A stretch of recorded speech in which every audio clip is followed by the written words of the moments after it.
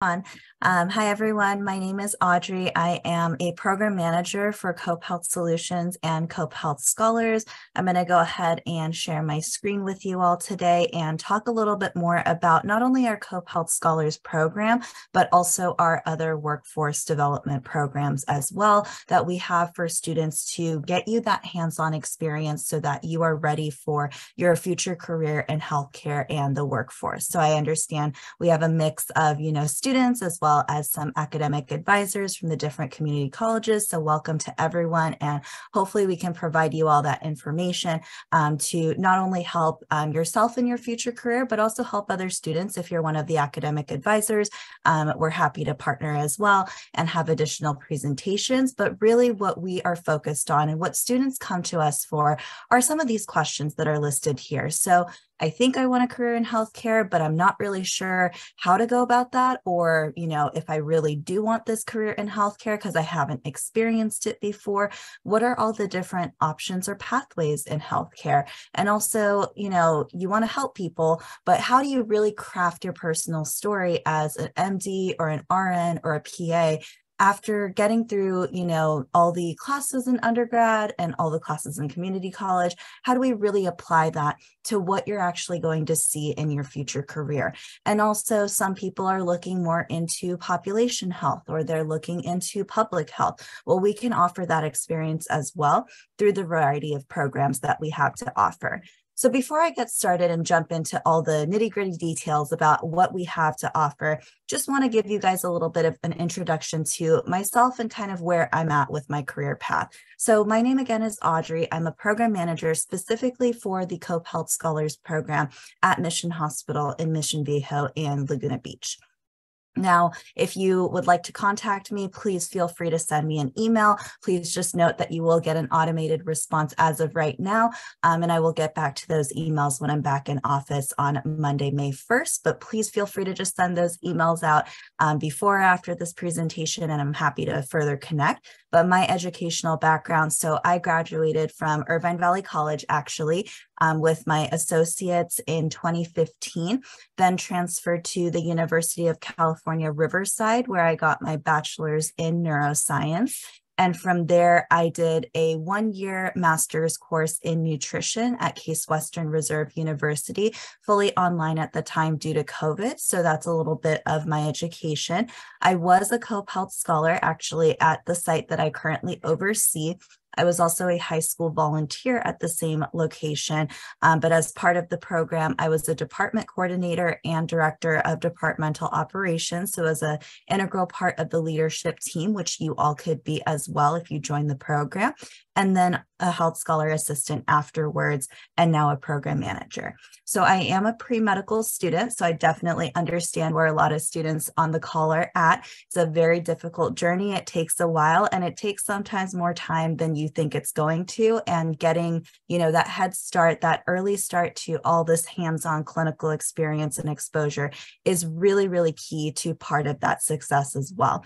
My interests lie in preventative medicine, K-6 STEM education, food security, basic needs, nutrition, holistic health and wellness, and program development and process improvement. So that's actually where I really found my love in being a program manager as of right now in my career path. Is just, it merges all these different interests together. I get to mentor students. I get to come up with different plans and processes so that our program, really becomes essential to the hospital. And we see the benefits in our patient satisfaction scores, our HCAHPS scores. And that's really, where my passion lies, is integrating all of these in a future career in medicine.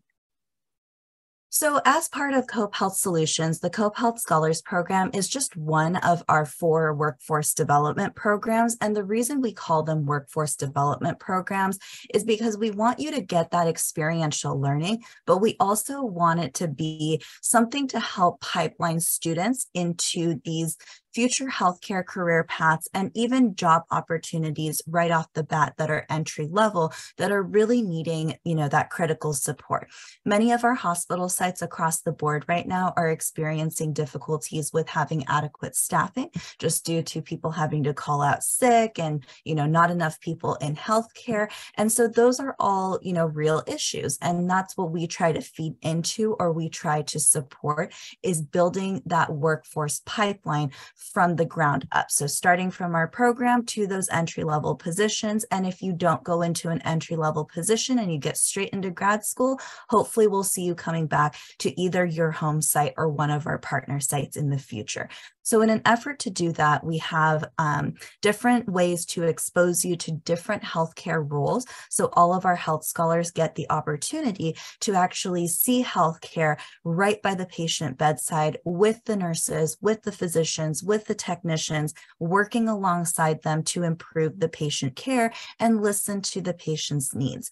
Now, you do get to see then all those different career paths, and that's helpful for some individuals because a lot of times when people start to think about healthcare, they think nurses, doctors, sometimes physician assistants, but a lot of times respiratory therapists, physical therapists, laboratory, phlebotomy, those kind of don't pop up right away for a lot of students. And so for some of our students, they get to go through the program, they get to see all those different career paths, and they might decide on something completely different from where they started because they now discovered something new for themselves. We also provide a platform for professional development and mentorship through your program managers, as well as through the site, through the different connections that you make and the network that you start to expand there. We also have resources and guidance. Our company has a lot of, top team members who do healthcare consulting. And if you're looking into that, or if you want to see that business aspect of things, there's definitely people to connect to as well. We do have educational webinars. So similar to things like this, we do host panel presentations with our Cope Health Scholars alumni. We have all scholar meetings where we call in some of our physicians or nurses or other individuals in the hospital, even some people in quality management, risk management, to really talk to our scholars about why is all of this important? Why is this network and why is this connection in healthcare so important to us in pushing forward and making sure that we have individuals to fill these roles in the future, and not just any individuals, but people who already have that experience and who are prepared to further the missions and values of our different hospital sites. We also have employment opportunities. So that could be two pathways there. That could be any of our partner sites. So if you're looking to be a patient care technician, emergency medical technician, physical therapy aide, all those different pathways to entry levels in the hospital, we will support you. We can't guarantee employment, but what I can say is that our sites are very open to hiring health scholars because they've seen scholars in action. They've seen the value that the Health Scholar Program brings. And so they really like having those individuals that they can already vouch for and attest to. And a lot of times they consider you kind of half hired already because you already know the hospital and how it runs. There's also the other end of it where you could be employed by Cope Health Solutions or Cope Health Scholars. And so for us, we are always looking at different ways to get our students into not only the positions in the hospital, but also our own positions as well. So you help to grow the future of healthcare in that same capacity that we may have helped you while you were in the program. In a Health Scholar Assistant position, you can be a Health Scholar Assistant at the same time as being a Cope Health Scholar. That's actually what I did. So I was employed, but I was also still gaining my clinical experience on the floor while getting the healthcare admin side of things through being a Health Scholar Assistant and also leadership team member. We do also have a partnership with the Princeton Review. So the Princeton Review, you guys may have already heard of, does test prep for MCAT, GRE, NCLEX. And so our partnership with them extends to two different things. We do have the offers and discounts, so you can get a 15% off of your course that you plan to take with the Princeton Review as a health scholar, 30% if you're a leadership team member at the time. Or you could also benefit from our monthly workshop series with them, where they host a variety of workshops from interview tips to writing your personal statement to tips on taking some of these exams that you're going to have to take for grad school programs. So we offer that as well. And then we also have exclusive benefits when applying to Keck Graduate Institute. So this is not Keck with USC, this is Keck with the Claremont colleges. They have a variety of graduate programs, and through those graduate programs, health scholars who graduate from the Health Scholar program can get perks when it comes to applying for those. That could include, one less letter of recommendation, guaranteed interviews, priority consideration for scholarships, depending on which program in particular you're looking for. Additionally, you'll graduate from the Health Scholar program with a certificate. So after 280 hours, certificate in pre-licensed clinical care and patient experience from the Keck Graduate Institute. All right, so just going into a little bit deeper of what is really the true value of being a health scholar. So we'll go into the scope of practice of being a health scholar, but from the words of some of our alumni, it's really getting that hands-on experience, learning from the staff members, hearing what the staff members have to say, what they say to the patients, what they say about different conditions, how they treat those different conditions, finding out that dynamic in healthcare by being a part and an integral part, so to speak, of the healthcare system. Now, we also have a couple of alumni who have already gotten into different graduate programs. And you have to think that, we have been around for 20 plus years, with Hoag Hospital actually being the very first site that we partnered with. And so there are a ton of alumni, and you do get access to our alumni network as a Cope Health Scholar. And so that'll give you opportunities to connect with some of these individuals as well who have been a part of the program and are currently employed by a hospital site, employed by Cope Health Solutions, or even already in the graduate programs of their choices. And so for this student who went to medical school, figuring out, the different ranges of patients, the different departments that you could be a part of, or that you may be interested in or think you're interested in, because some students may have the thought that they want to go into emergency medicine, and that is a very intensive field. Some go in and they say, yes, this is exactly where I want to be. Others will come out of it saying, I didn't realize that was the extent of the work that gets done in the ED, and I don't think I'm a good fit for it. So they find some other specialty that they then are a part of in the future. But also being able to speak with the patients right on that level that you have to connect with them. Those are things that you can get from being a part of the program. The student got into nursing school, and one of the advantages for nursing school students is you have already learned a lot of the terminology, and you have already learned a lot of the skills. That includes for our patient care technicians as well. Many of the skills that they learn through our program are the same skills that they are learning, but now able to do independently as a patient care technician or a certified nursing assistant. And so learning that and learning all the complications that can come with that can put you at a huge advantage when you are going into these professional programs, because you already know how to speak to this. You already know what could come from having multiple conditions, from speaking with patients who are in different stages of possibly, the discharge process, the grieving process. It's the whole spectrum, because you see people from all stages of life. And then also from one of our site employees. So you do get that opportunity as well to possibly get employment if that's what you're looking for. I've had scholars at my site who don't finish the program because they got poached by our staff members saying like, hey, you work really hard. We love working with you. We think you'd be a good fit. And, they end up getting employment before their 280 hours. And so at some sites, you can continue the program. Other sites, you would have to transfer out to maybe a different site.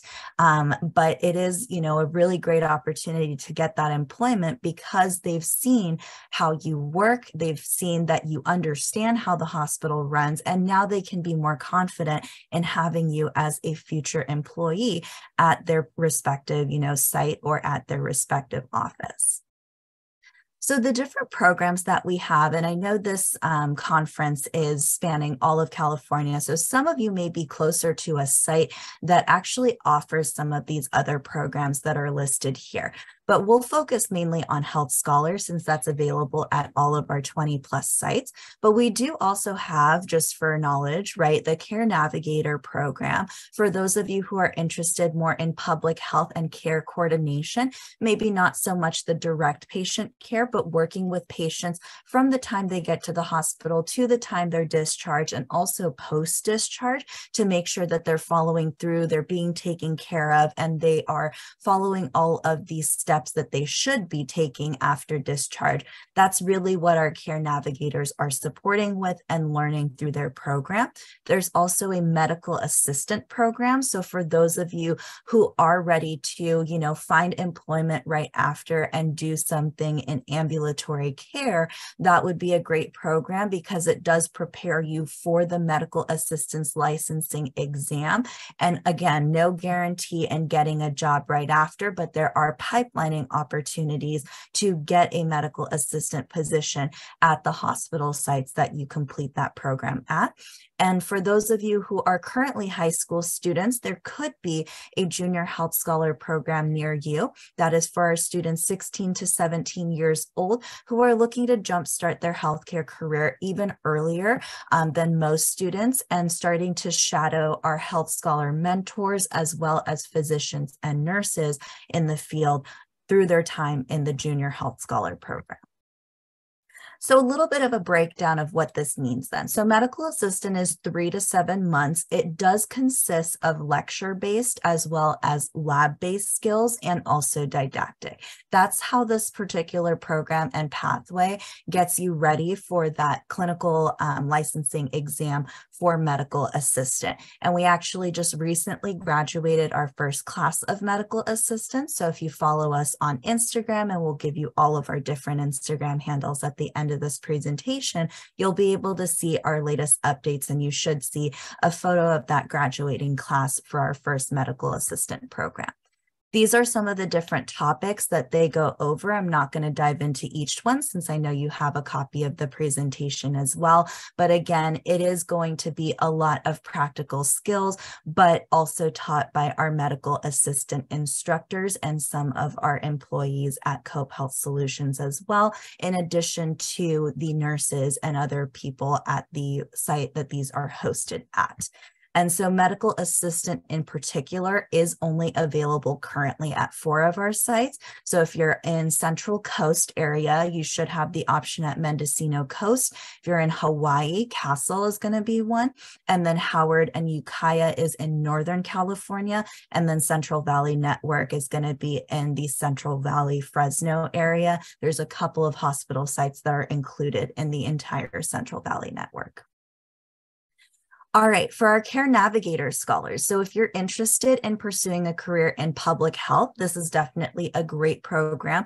Again, only offered at certain sites currently. It's going to be St. Joseph's in Orange, so South Orange County, as well as Riverside County at Kaiser Permanente Riverside. Or if you're in LA, Martin Luther King Jr. Community Hospital would be another option for this program.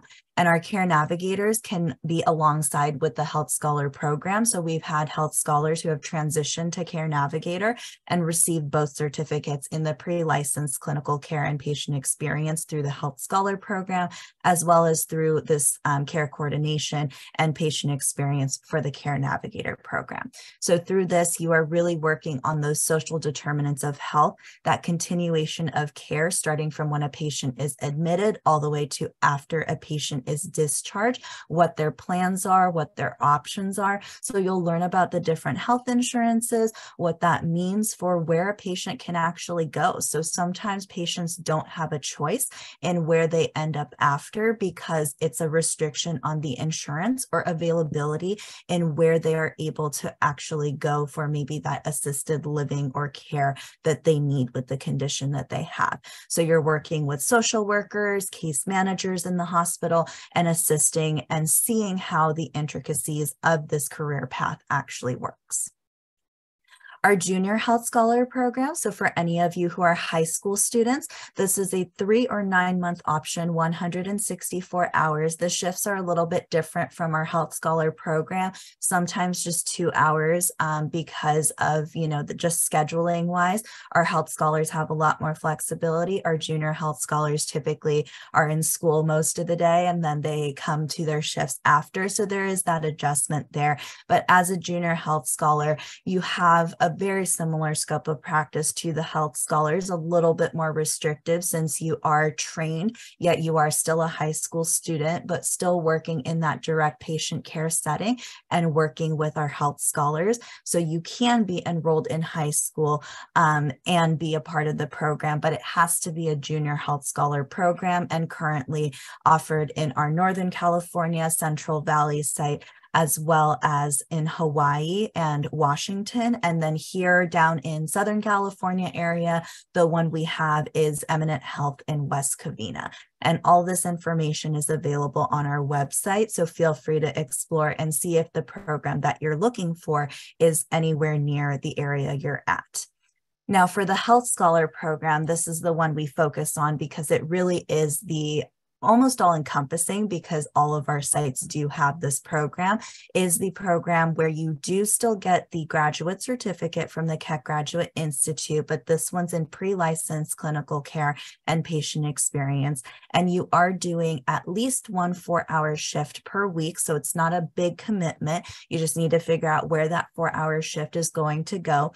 And those shifts are very flexible because you choose your own schedule while you are a part of the program. So for most students, they might pick, before school, after school, or before work, after work, because we have usually a 6 to 7 a.m. start, and then in 4-hour blocks and increments, including the 6 to 10 or 7 to 11 at night. So there definitely are ways to work with your schedule and make sure that you're able to fit in your shift every week. Some students will do 2 shifts a week. Some students will do 6 shifts a week on our 3-month track.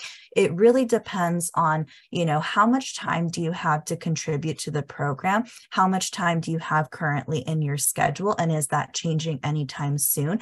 And also, how quickly do you need to accumulate your hours? So are you starting pretty early? If you are, maybe a 9 or a 15-month track where it's 2 or 1 shift a week would be perfectly fine. But if you're applying for nursing school really, really soon, or medical school really soon, and you got a little bit of a late start, you still have the 3-month option to really, speed things up and put in all of those hours, since that is 6 4-hour shifts a week, to graduate from the program and get those 280 hours by the time you are applying.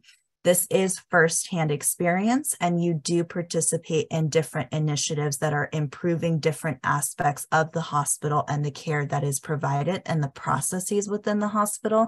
There is, again, that professional development, pipeline into entry-level positions, and getting to network with healthcare leaders. I think that's one of the keys is, healthcare is a pretty small place. It doesn't seem that way, but it's really, really common to bump into someone that you've worked with before, even if it's a completely different hospital setting, completely different place.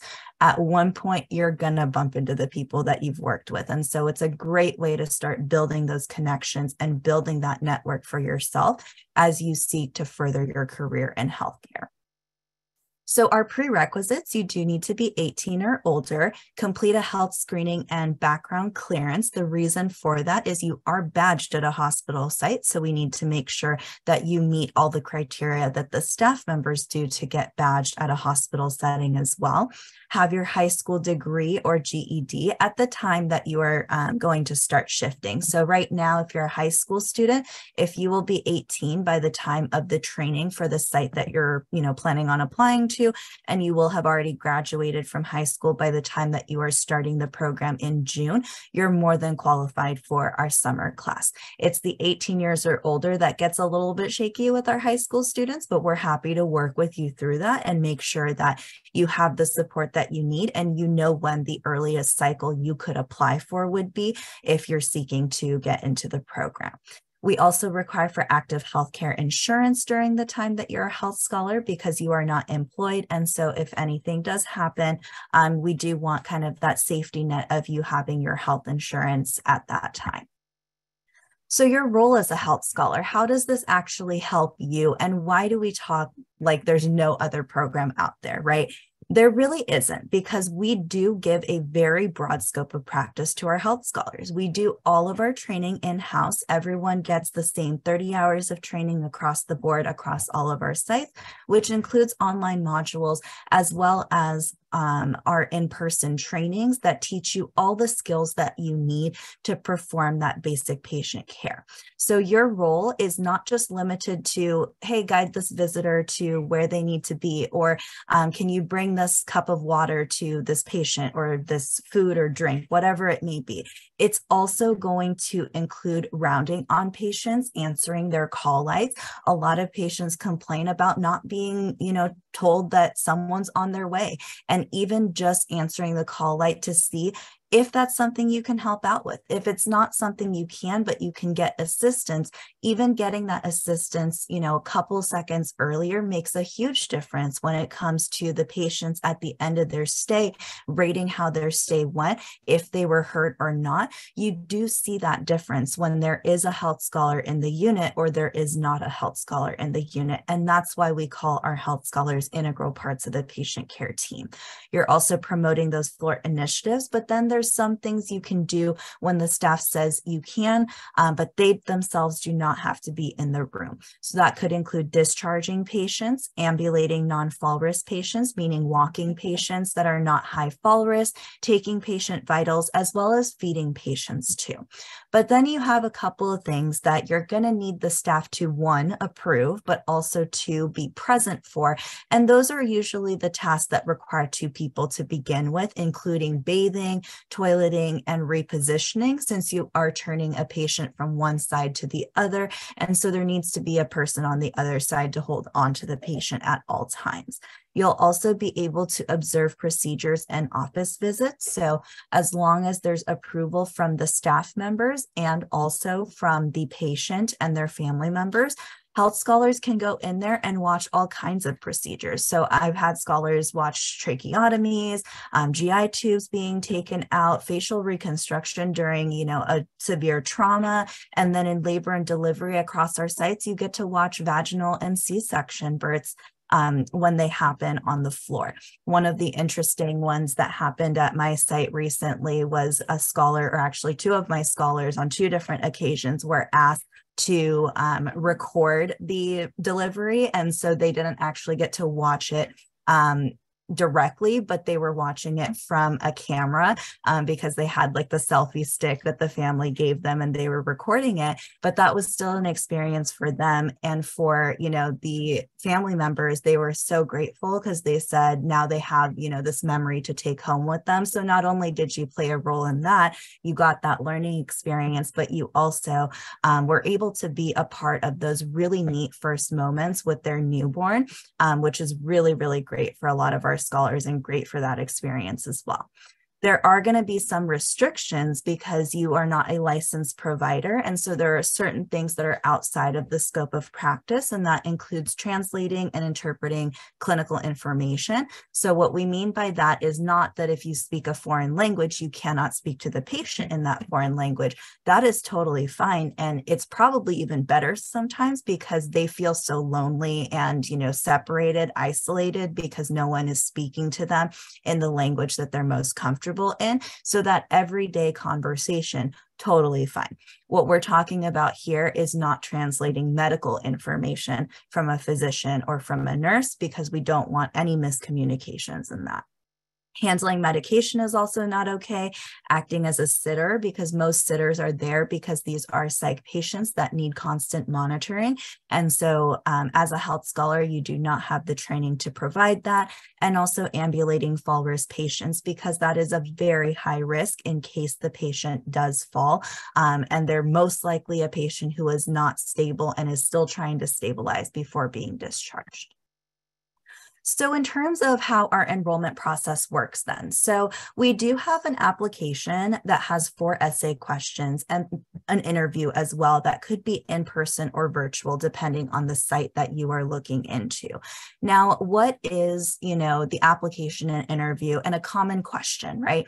Is this a weeding out process? Is this our way of saying like, nope, you're not going to be a part of the program? And that's not what I like to call this, because we are educational experience and workforce development. So I want you guys to think about the application and the interview as just another part of that, as that practice, right? Because you are going to have to apply and interview for jobs, for the schools, the programs that you're going to be going for in the future. And that's a lot of applications and interviews.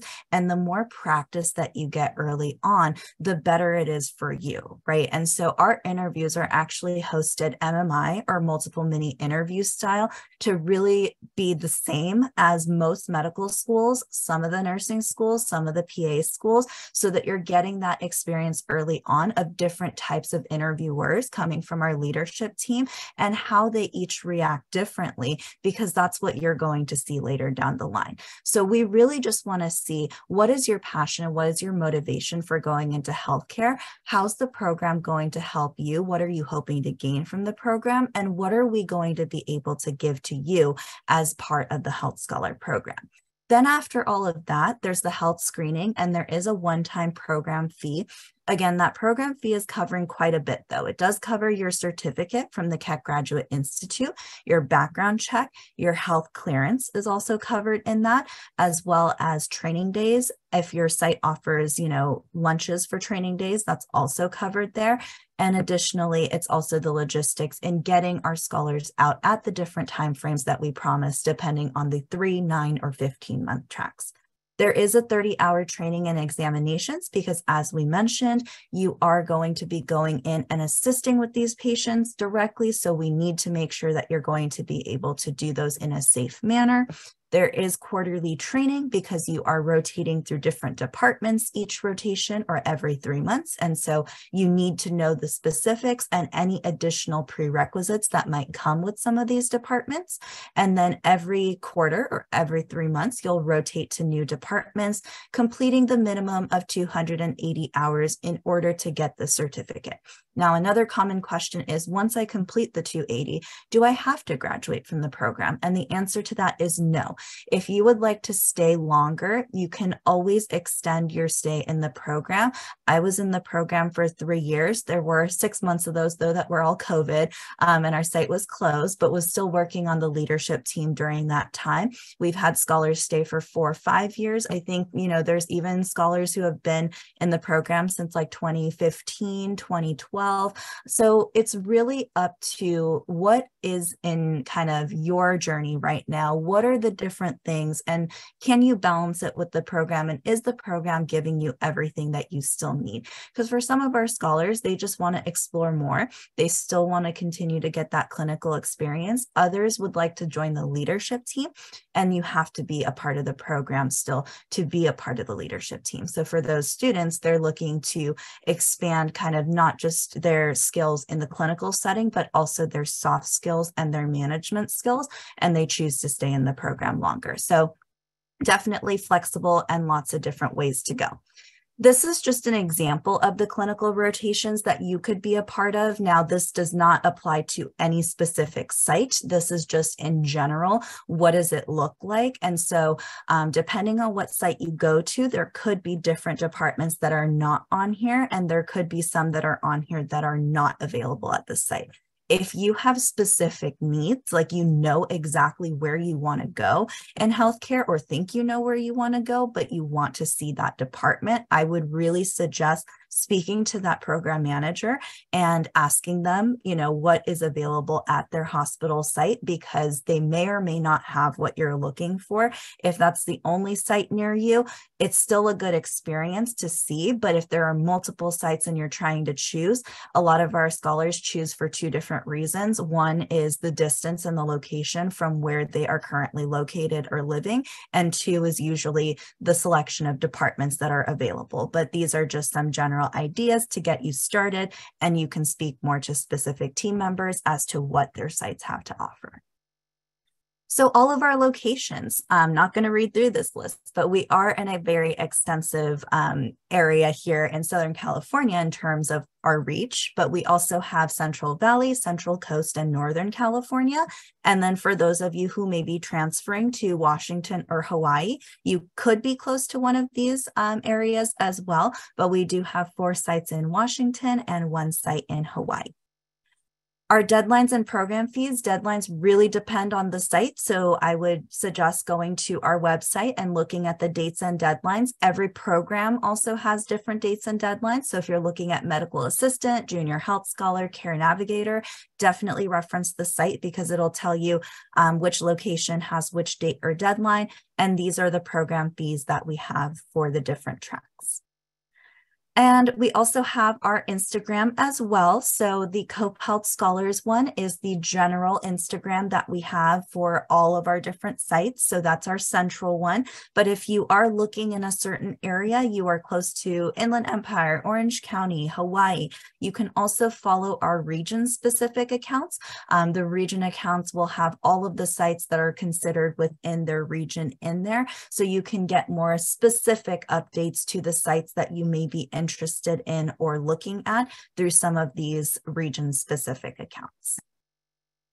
All right, and here is a QR code. So if this is of interest to you, if you're like, I want to get started as soon as possible to jumpstart my healthcare career and get that hands-on experience, you can scan this QR code. It's 3 questions. It's just your first name, last name, and email.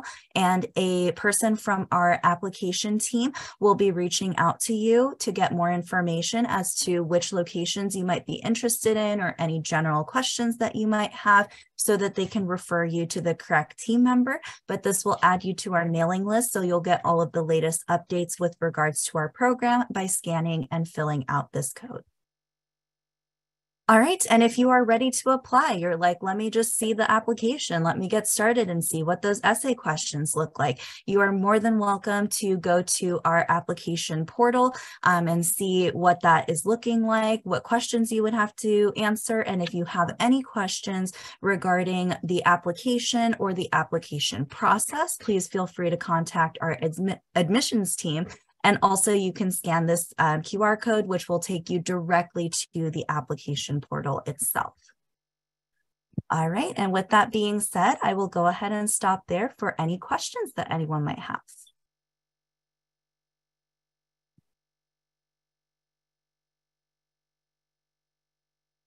All right, I see in the chat, I'm just going back. So Northern California, yes, the 2 locations right now are those Adventist Health locations you saw on the screen.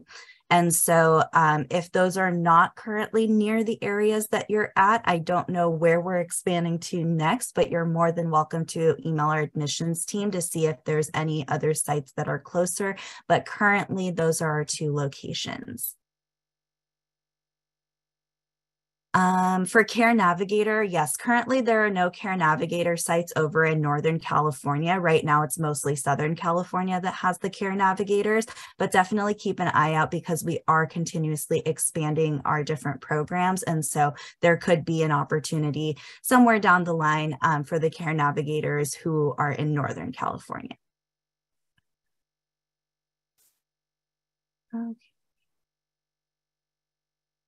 If an applicant was not selected as a participant, are they able to get feedback on their application and interview?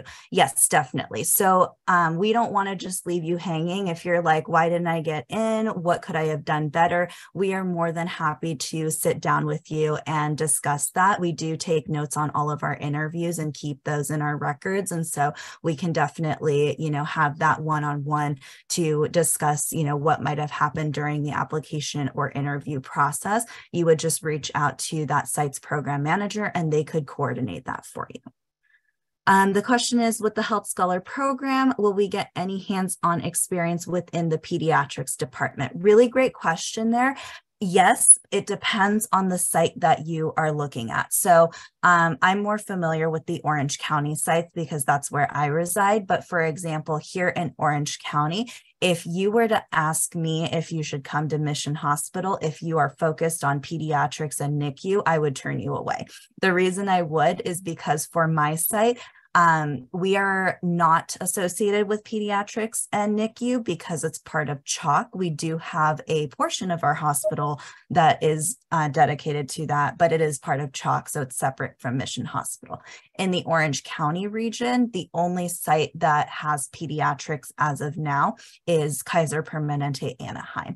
If you're not residing within Orange County, but you're residing elsewhere, I would email the admissions team and see if they can get you in touch with someone in your area who would know if the sites near you do have pediatrics. But if your site does have pediatrics, yes, you can get the hands-on experience within that department. Likely as they'll just have like special training because it's a different patient population, but all of our different locations and our different departments are all hands-on clinical experience. So there is going to be that hands-on component, even if it's a pediatrics department.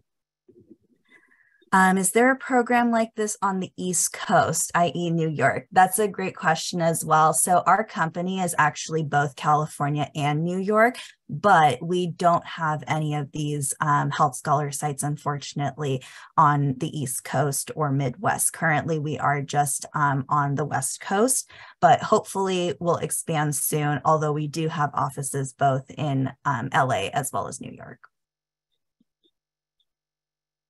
Audrey, actually, I have a question for you. Okay, two things really, somewhat related. Is there a cost to students registering for the program?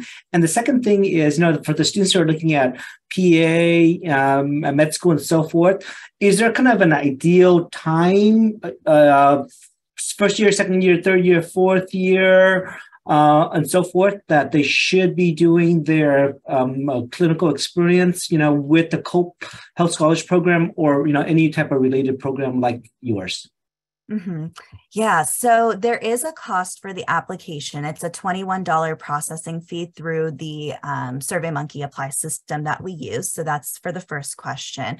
For the second one, I think, honestly, the earlier the better is what I personally think, as well as the students that I've worked with, especially the ones that are going towards PA.